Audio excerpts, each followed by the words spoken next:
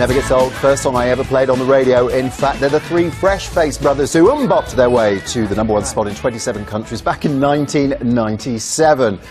Now I Need the Bins. And after going on to achieve global success, Isaac Taylor and Zach HANSON are back with a new festive-themed album just in time for Christmas. It's actually called Finally, it's Christmas, Boys. Yeah. Just in case you're in any doubt that Christmas has exploded here, Susanna just wanted a mince pie. There's a donkey roaming the corridors outside, and we've got a few Christmas trees in here. Yeah, where do you begin choosing the songs to go on? Finally, it's Christmas. It's a hard thing to pick the right songs, but it's a mix of your favorites and then also songs you feel like you can add something to. You know, we did A Wonderful Christmas Time by Paul McCartney, but we felt like we could change it up and add the band sound. You know, it has like a Motown kind of groove to it, actually. Or doing All I Want for Christmas Is You, the Mariah Carey song, like adding it, doing it more as a band sound rather than that R&B that she had. It's, you know, it's just, you mix it up. It's a more aggressive version of All I Want for Christmas Aggressive Is You. sounds wrong. It just sounds like a band playing. So do you do it in a string bikini with slingbacks like Mariah Carey? That would be a very bad idea. There would be a bad idea. Bad idea. Because that was voted the #1 song in Britain after 9 years of scientific research. The #1 Christmas song. Does that come as a surprise to you boys? No, not at all. It's a modern classic. It's the song that I think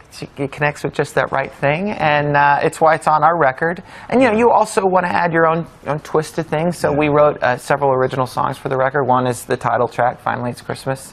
So you know, you're just hoping that you can join that list in another 9 years. Part of the inspiration for doing the whole record was the fact that you're really talking about reminiscing. Now, this is what you need, right? Because you're looking a little out of shape, if you don't mind me saying, right?